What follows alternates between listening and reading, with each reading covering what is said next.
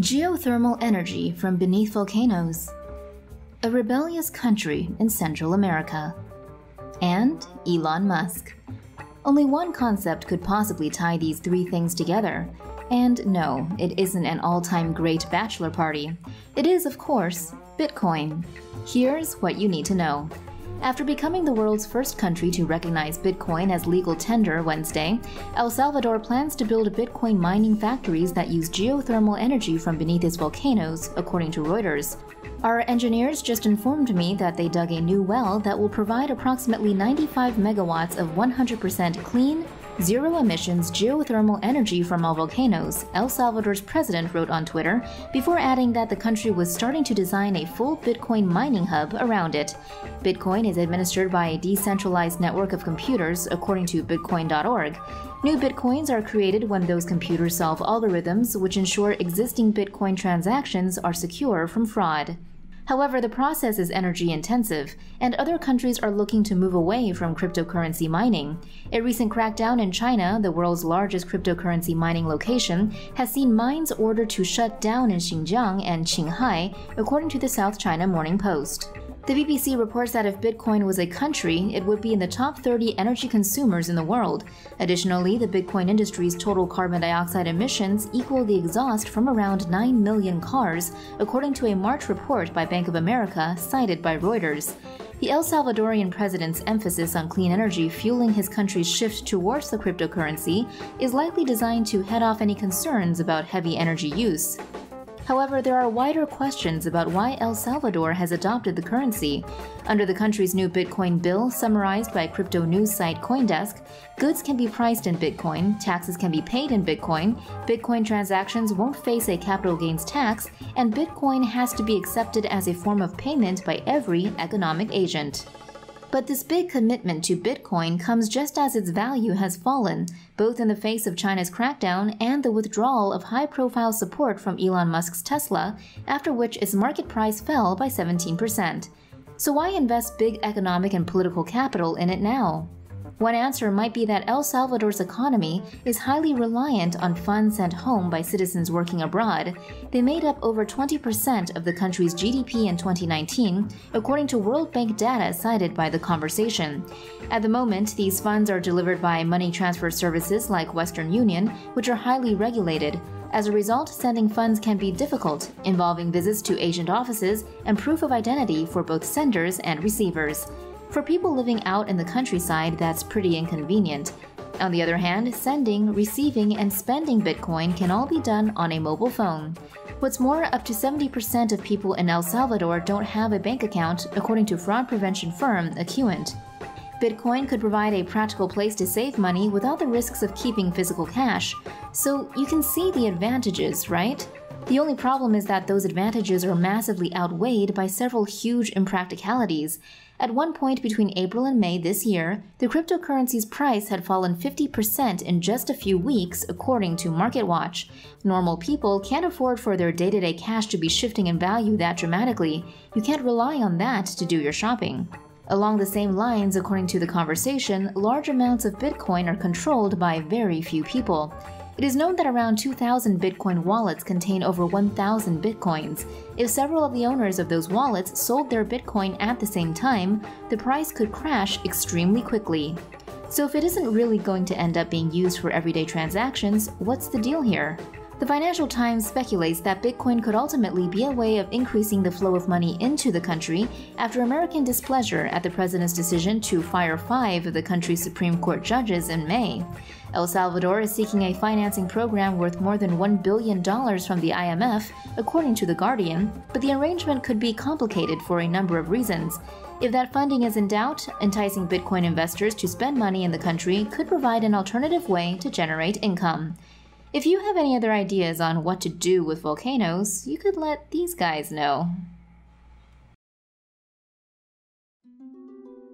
With volcanic activity in mind, the state of Hawaii's Emergency Management Agency has a list of items you should include in a go bag should residents find themselves in an emergency situation. Some of the items on the list include changes of clothes and sturdy shoes, a portable battery or crank-powered radio, a copy of prescriptions, non-perishable foods like energy bars, beef jerky, and nuts, and a whistle. The good thing about that list is that even if nothing bad ever happens, they've got the makings of a great weekend in there. The bad thing is that if a new report on Hawaii's giant Mauna Loa volcano is correct, the penetrating shrieks of those whistles could be lighting up residents' earlobes any day now. Here's what you need to know. New data has revealed more about what might set off eruptions at the world's largest volcano. In a study published in Nature Scientific Reports, researchers at the Rosenthal School of Marine and Atmospheric Science at the University of Miami modeled movements inside the Mauna Loa volcano in Hawaii, which, according to the U.S. Geological Survey website, has a summit of 17 kilometers or 56,000 feet above its below seafloor base. The researchers found that while there was recent movement along a fault under the eastern flank, relatively little movement was detected under the western flank. They concluded that an earthquake under the western flank is due. Alongside this, the researchers found that between 2014 and 2020, 0.11 cubic kilometers of new magma pushed its way into a dike-like magma body beneath the south of the volcano's summit. Given this magma influx, an earthquake of magnitude 6 or greater could cause an eruption, according to lead author of the study, Bhuvan Varugu. The last time Mauna Loa erupted in 1984, lava got within 10 kilometers or 6 miles of the outskirts of the city of Hilo, according to Encyclopedia Britannica, though it took weeks to do so. Evidence of smaller-scale seismic activity has already been found in recent weeks.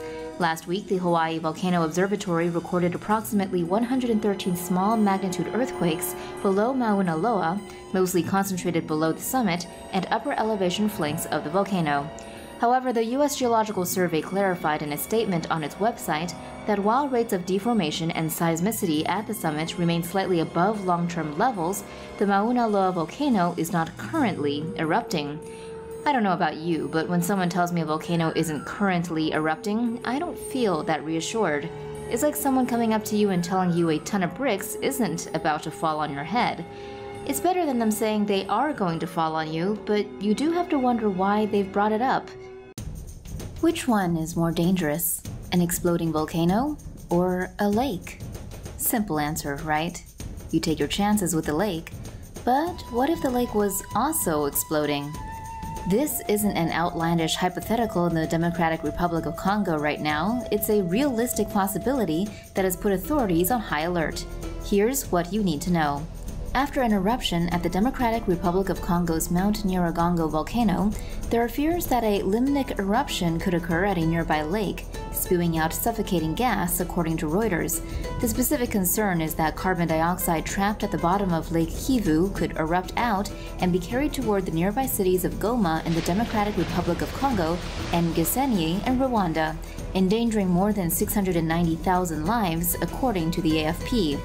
Nyiragongo, a nearly 3,500-meter or 11,500-foot high stratovolcano that sits atop the East African Rift tectonic divide, erupted on Saturday, releasing 2 rivers of lava that took 32 lives and left around 20,000 people without homes.